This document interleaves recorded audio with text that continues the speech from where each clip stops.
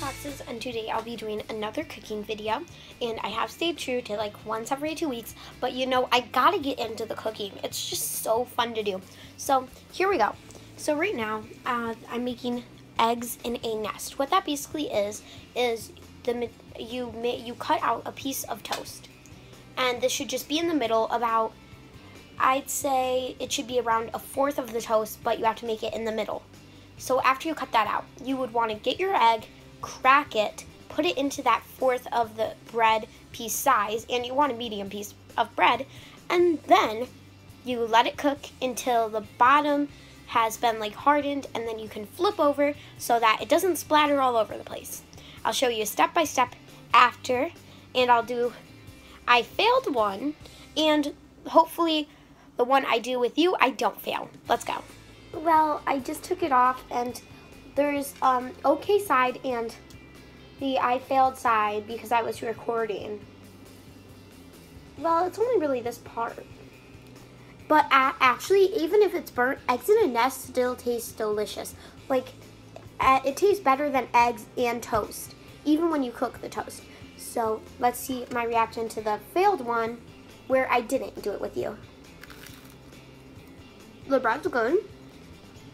I'm about to get into the burnt part. Not bad. Out of the 3 eggs of a nest I've had so far, I'll rate this a 7. And then hopefully the one I just do can be a 10 out of 10. I also, hashtag not sponsored in the comments, I'm drinking some Naked Juice because I love these drinks. For a while, Blue Machines weren't in the store, and it made me feel so sad. That'd be a really cool video I could do. Comment down below if you'd like to see me do a smoothie video where I make smoothies and I have to add random ingredients. That could be a different video too. So like challenge and a cooking video all in 2. Anyway, let's go on to the step-by-step. First step you want to take while making eggs in a nest is, oh my gosh, my phone won't stay up. I got it! Is you want to get some butter. So you do need butter. I'll put the ingredients right here, all the way to like over here, but it's not actually that many. So maybe a butter, this is just a rough amount. I'd say about maybe 2 tablespoons of butter. Then you just put it on it. Come on. You know butter, if you leave reviews and I'm gonna have to melt you, which I'm doing anyway, so looks like no matter what you do, you're gonna die. Okay, so you also want to have a spatula or a flipper, or whatever you call it, because everyone calls it different things. It's so confusing. So I would say if yours goes up to high and the one below it is 8, put it to a 5 or a 4 to melt for the whole entire time. Sometimes it's like easy to make the mistake of putting it higher, and these will burn because it's bread and that burns. And yeah, so you just kind of fluff the amount around. I might need a little more butter, but you don't want to make it super greasy because greasy eggs are just kind of disgusting. So, oh my gosh, are you serious? I do need more butter. Ew. There was a Lucky Charm connected to the butter thing. I don't know why, but I got a different piece of butter. Get off. Are you serious? I swear, it's like it doesn't want to burn. Okay. Oh, yeah. And in on the ingredients, it'll show salt or pepper or nothing, because honestly, I think eggs in a nest is best without salt and pepper. It just doesn't need it, really, I feel like. I think you can do it with or without. It does add a little more flavor if you do it with, but that's never necessary with eggs in a nest, because it's like more with regular eggs because, well, that's kind of something you need. But with eggs in a nest, since you already got the flavor from the bread, it's not necessary to put salt. So I don't know why. So now it's time to get my piece of bread. Now that the butter has melted and it's greased the pan, you're going to want to get a medium-sized piece of bread. And this can be white, brown, cinnamon even if you want. I don't think that tastes that good, but do whatever you want, whatever kind of bread you want. It's a free world. So as you said, I'm going to cut about a third of the bread whole out, but it's going to be in the middle. So do that. I was in class. I really shouldn't tell this to you. And I was talking to my friend and I was like, we were doing Excel, okay, in my class. And I was like, it just doesn't seem necessary to me. And then the teacher calls me up because she heard me. I was like, you didn't hear anything. And then, so she just said, it is necessary. And then just listed all things about cars. I was like, do you think I'm going to have a job about a car? I didn't say that, but that's what happened. And it was kind of embarrassing, but I think she kind of forgot now. And she is a good teacher, though. And, yeah, she's pretty hip, too. But she can be strict. And also, instead of cutting it, you can use a cookie cutter, like is in the list. Cookie cutters are what you're supposed to use, but since I don't have one on hand, I am not going to do that. Right now, just for the sake of I really want it to taste good, I'm doing it one by one by doing the piece I cut out first, and then cooking that, instead of putting both on at once. So now I'll flip that. And that takes, it only needs around, I still need a little more butter after this. Just like a little bit. Because if you do the step-by-step, don't put as much butter on because the first one will take up almost all the butter. So that's why last time when I did that, I put them both on at one time. Where did the other piece go? What? I'm so confused. Did I eat it? I probably ate it. I guess I can't remember what I ate anymore. And actually, I really do like the heart piece. And in class when I was making this, I got the worst piece. Like, it like was all burnt and terrible. And trust me, I wasn't the person making it. So that's why. This is what happens when you don't have enough butter on one side. It burns. But that's actually, like, you want it to be that golden brown, even if it looks like burnt. It's kind of still the, oh no, I really don't want that much. Okay, more like that much. Oh no, a piece stayed on. I gotta get that off, or else it's gonna burn. There, come on, get off of here. Ugh. Yeah, it almost did burn. Okay, bye. Oh, did you hear that sizzle? So now I'm just gonna swirl it around because that's like necessary. And wow, this one went a lot quicker. So now what you're gonna want to do is get your bread, put it on first. Then after about 30 seconds, you're gonna want to put the egg in. Now, if you want to know the way I crack an egg, it's this way. So I have the egg, and then I got this part of the knife. Not this part, because that just doesn't work. This part, the back. And now you see the opening, and all you have to do is crack it from there.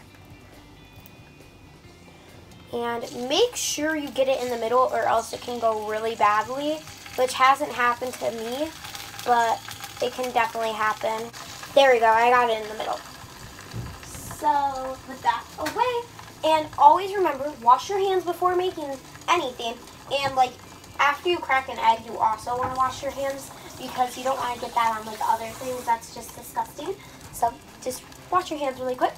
And now, the way you know if it's done or not is, I say use a knife instead of a spatula.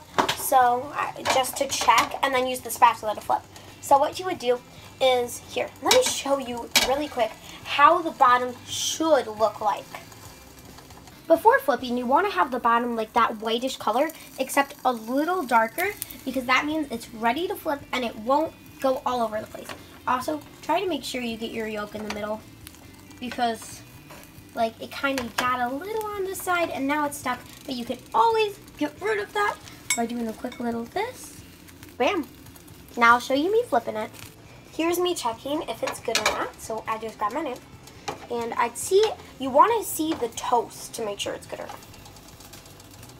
Yes, it is good. And it got way too much butter on it and burnt. Well, looks like my first one was better. Oh no! Emergency!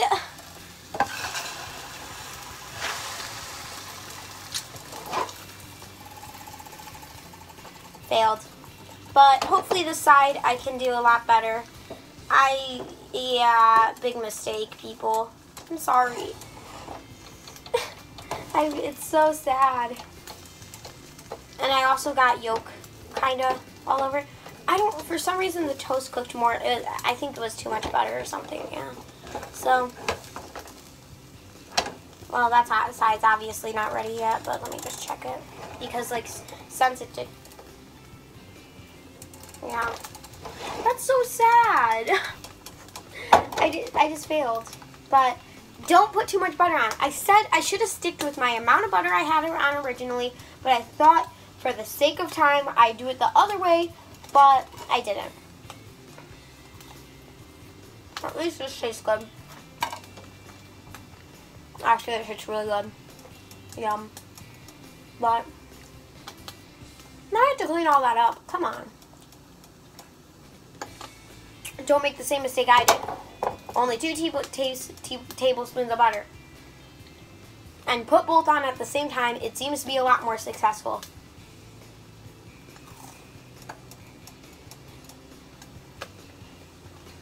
You can also put your heat on a little lower.